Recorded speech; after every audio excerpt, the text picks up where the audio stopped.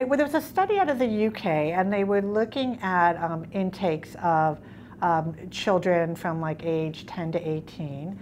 And what they found is that children that were 10 years old had already had as much sugar in their lifetime as a recommended limit of an 18-year-old. Because even like our dietary guidelines, recommend not more than 10% of your calories coming from sugar. I don't really think anybody is going around and calculating that, but really what they're recommending is trying to reduce added sugars.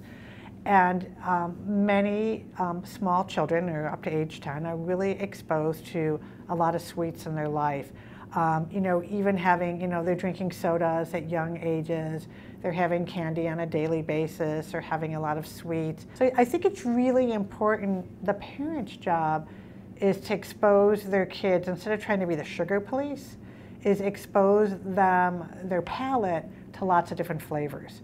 So when they're hungry after school, instead of maybe cookies, do they want something sweet? Maybe it should be, yogurt and bananas, or apples and peanut butter. Some of the experts, and I agree with this, recommend that when families serve family style, a meal per se, that maybe a few days a week or even every day, maybe they put something out that's a little bit sweet, and it kind of brings down that, wow, if you finish your dinner, you'll get dessert.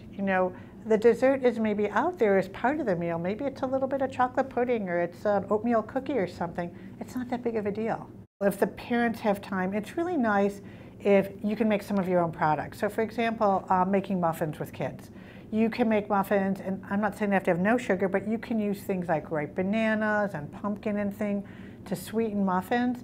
And there's a lot of recipes where you can use a little bit of honey or maple syrup or less sugar and fruit, and really pack a lot of good things. I think the main thing is to not chastise them. I mean, don't go and sneak out the ice cream when your kids aren't there. You need to be a role model too.